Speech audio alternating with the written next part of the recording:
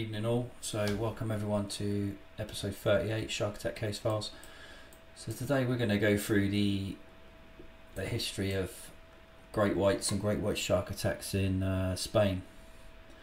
So here's Spain, and what areas of concern really is like the top part of Spain, the Bay of Biscay, and down near the Gibraltar Straits, this section of coastline here near Cadiz, and then down near Malaga, and then also like the Balearic Islands here, Minorca and Ibiza, and then there's Cabrera here, small island. So that's Spain. So jumping into some statistics, yeah, so there's actually been 35 shark attack case files that have spawned out of Spain really over the years, dating back hundreds of years. Some of them involve different species of shark, but obviously this video is going to just concern ourselves with the great white shark attacks, and there's actually been 8 fatalities documented by great white sharks in Spain. And a few points to note is there's been no cases were actually reported between 1930 and 1962, so there's quite a long gap of really no activity for whatever reasons.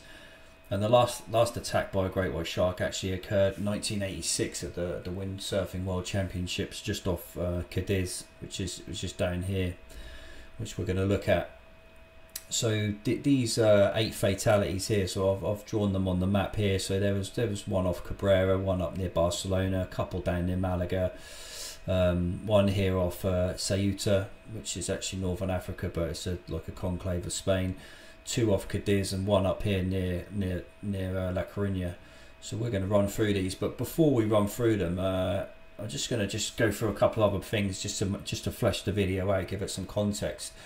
So how did great white sharks end up in the Mediterranean is a question that's sort of baffled scientists for many years. So in 2010 they done some genetic variation studies of great white sharks in the Mediterranean. They took samples of different great whites, a couple in Turkey, some off Italy, samples that they were managed to obtain, and this genetic profiling revealed that the sharks in the Mediterranean, the population had like a very diverse set of genetics, but the population was actually more akin to sharks in Australia and New Zealand, so their genetic profile matched up more closely with Australia and New Zealand sharks, which you wouldn't think, would you? You would think it would be Northwest Atlantic sharks or South African sharks, but it wasn't actually the case. They were more closely related to the sharks down in Australia. And why this is there's a few theories, but the theory that I like, or the theory that seems to make more sense to me, is an event that took place during the late Pleistocene. It's like a lot of climate change, like proper climate change, not like today's climate change, like proper climate change back in the Pleistocene, late Pleistocene, you know, caused by various things to do with glaciation and other factors. The sea level actually dropped by at least 150 meters, and what this done is it caused large areas of land to be reclaimed from the sea, and it caused like a natural barrier, which meant fish couldn't migrate into warmer waters in the Pacific. And it also caused this phenomenon known as the Agulhas leakage, and it changed like the flow of the currents. So what they think happened is, because all this land was locked off here, sharks like great whites back, this is like 450,000 years ago, the great whites like followed these currents down to the Agulhas, and then they would have followed the currents across the Atlantic up, following the Gulf Stream, and then when they reached here, it would have been their time like to breed or give birth, and then the sharks obviously naturally wanted to go east, and so they went east like they normally would have done, but obviously this area here in Australia and stuff was all blocked off, so they just went east, and they ended up in the Mediterranean. This is what they think happened, and then those sharks and even swordfish, they got into the Med, and then they just ended up staying there. And there's also some theories that you know, sharks in the North Atlantic go in and out, but it's never been proven. So why are there less sharks now? Yeah, we've been through this before in another video. I think it's just that the tuna population just got absolutely reamed by humans in the 70s, up to the 70s and 80s and 90s. They were massively overfished due to high prices of Japanese markets. And there was actually no quotas in place until 1998, and then even a tracking system wasn't even introduced until 2008.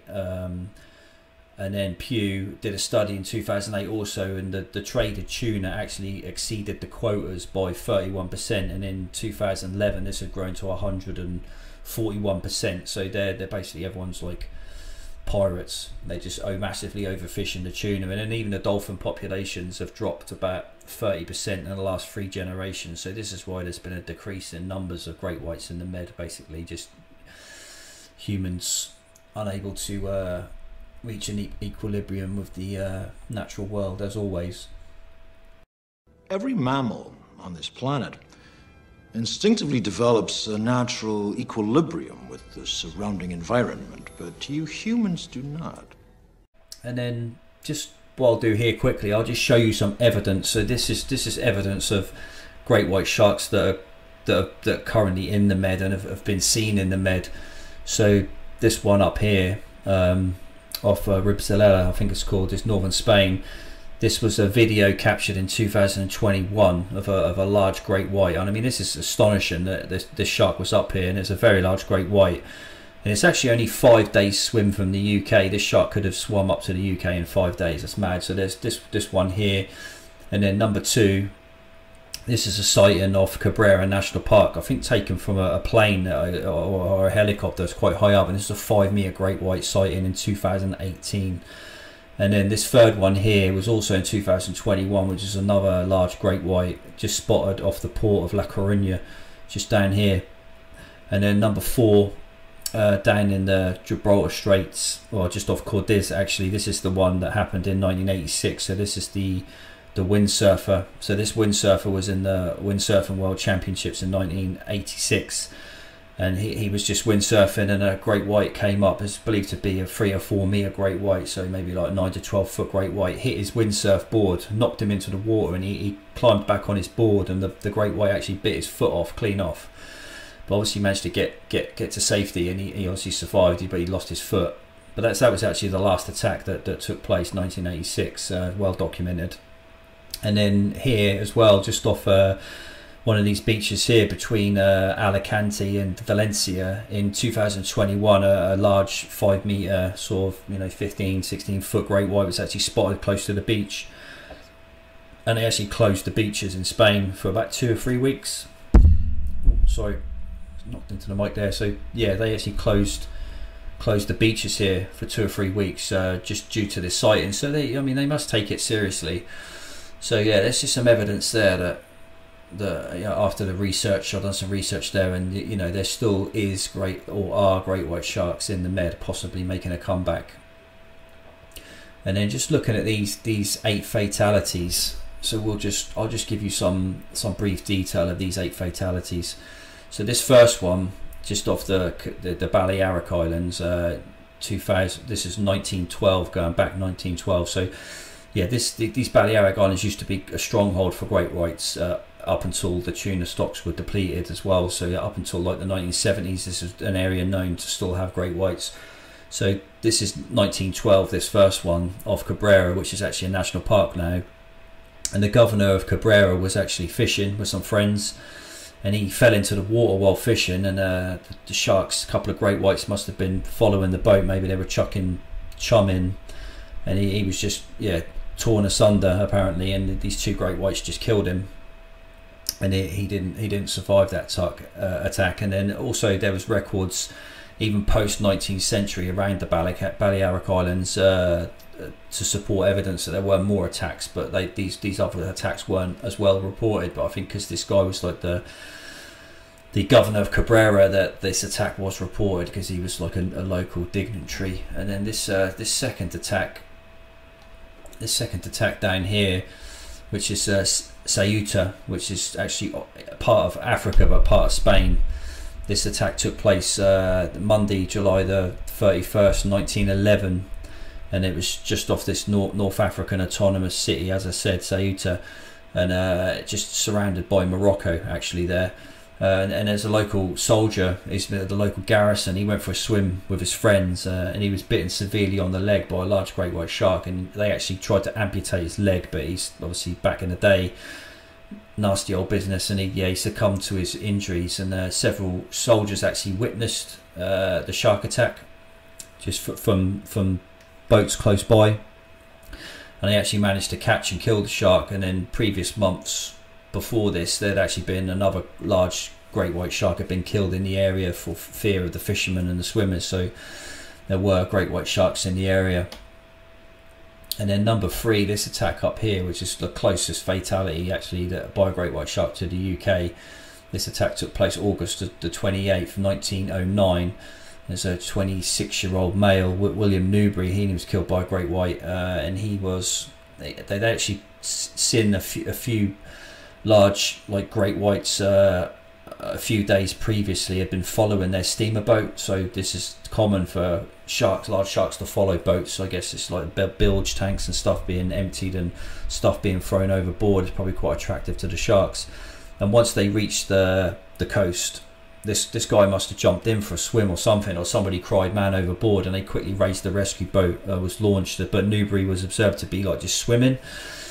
And then from the deck and the rescue boat, people just watched, and the boat raced towards Newbury, and he suddenly let out a shriek, and then he like disappeared in a pool of blood. And then there was a large great white shark seen swimming underneath the surface, and that had the guy in its mouth, but they never recovered the body. But I don't know why that guy jumped in. I think they maybe just rocked up and he went for a swim. And then this fourth attack here took place just outside Barcelona on a river mouth. So this was Monday, July the 25th, 1864. So 3 men had travelled to South Barcelona to the beach close to the mouth of the Biosa River to bathe in the evening time, and then 2 of the men had actually exited the water, and their friend had stayed in. And then moments later they heard a cry, and they said that a large great white had just like swallowed him whole. And then they recall as well hearing like a dull sound. I don't know what that meant, and maybe it's translated like there was no sound, like there was sound and then no sound. But then the fishermen in the area had actually seen this large great white enter the bay hours before, but they obviously didn't warn these swimmers. And they apparently the man's daughter as well dreamt that he'd been killed the night before. But I mean that's kind of irrelevant information. It's just there's bad news and there's irrelevant news basically.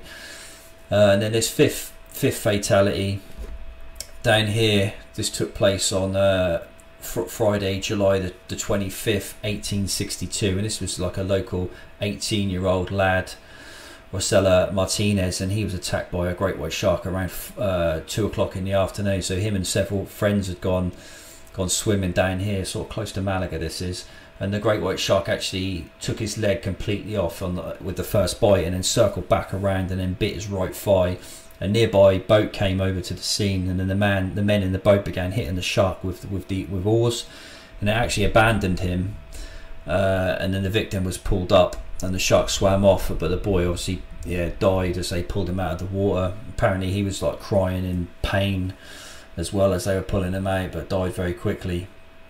And before the attack, the shark had been actually seen hunting swordfish, and they reckon that it had give up like trying to catch the swordfish, obviously a lot more agile prey than a human, and then it's set upon this young lad, and it was believed to be around a 9-foot great white, so not particularly big great white, but big enough to kill a person. And then number 6 here, this attack here, this is closer to Cadiz. This is like a hot day, Monday the 14th of June 1886, and this is another 18-year-old sailor. He just went for a swim around the ship moored up just off the coast, and a shark said to have been around 18 foot just attacked him and consumed him.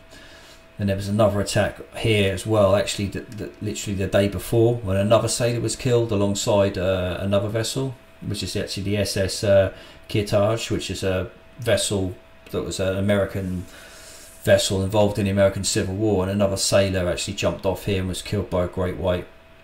And then attack number 8, which is back here off Malaga. This is the eldest attack, dating back to 1764, and this is another swimmer killed, and apparently their legs were bitten clean off by a shark and consumed, and then there's just the torso was left, and they actually pulled the guy's torso from the water, and he was obviously dead quite quickly from that.